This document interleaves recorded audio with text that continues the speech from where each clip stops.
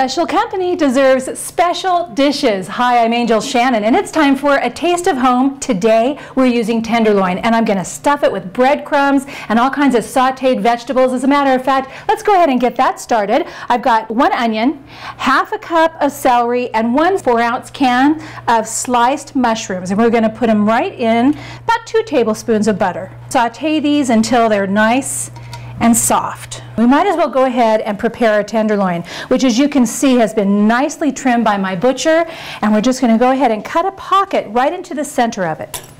Not all the way through and not all the way to the end. And that's what we're going to fill with our stuffing. So now we've got this nice deep pocket. See how deep that is? We're going to fill that with stuffing, and it's going to be delicious because we're putting cranberries and we're putting pine nuts in it. So this can just sit right here. Also, we'll be searing the outside of this tenderloin before we stick it in the oven. Let's go ahead and make our stuffing. I've got 2 cups of soft breadcrumbs. And you know what I did? I just used hot dog buns and put them in my little mini processor, and that's what I got. These will be perfect.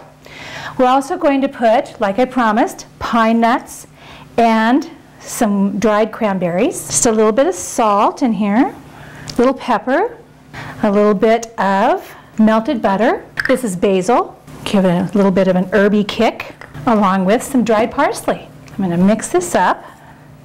And last to go in here is what? The vegetables that we've had sautéing. Those onions, the celery, the mushrooms. Are you ready? I know they are. Here you go. And remember, this has butter in it too, because that's what we sautéed it in. Oh, delish. Imagine how good this is going to taste inside that tenderloin. Now I'm going to let this cool off for just a couple of minutes because I don't want to burn my hands trying to stuff it into the tenderloin. We've got this nice big pocket, and I'm just going to take this filling that we've made.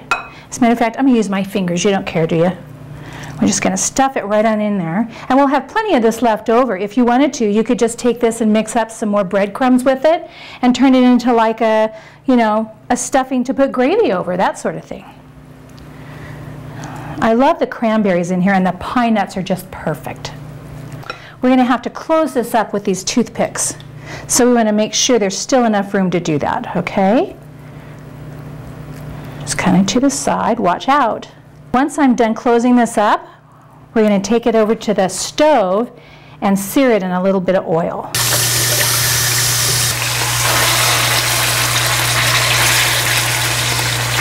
Get that nice golden color we've got going right there. That's exactly what we want. This is perfectly done. It's got this nice little browning on the outside all the way around. Now, I don't like a lot of cleanup, so I went ahead and lined this pan with some aluminum foil for later. And we're going to pick this up, woohoo, full of all that goodness, and put it right there, okay? But wait, we're not done yet, because this is the best part. I've got some bacon, and we're going to wrap it right around the outside, covering up the toothpicks.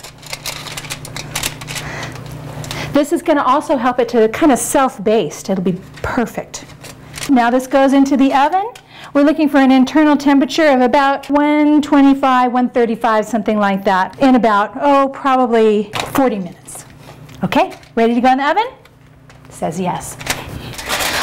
All right, you guys, I cannot wait to show you this. I've had it tented for about 15 minutes. It's our holiday beef tenderloin that we wrapped in bacon, and it had an internal temperature of 135 degrees. Look how beautiful that is. It's perfect for the holiday. Let's cut into it and see what it's like.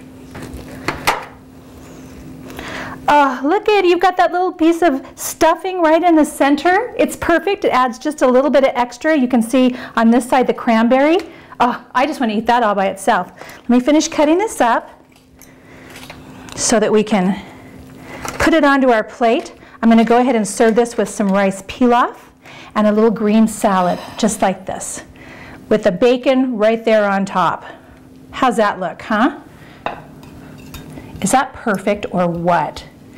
And the thing is you can see all the grease in the bottom with the juice in it. We can make some great gravy with that too. So here's your tenderloin. Happy holidays, and thanks for having a taste of home with me today. Angel Shannon, and I'll see you next time.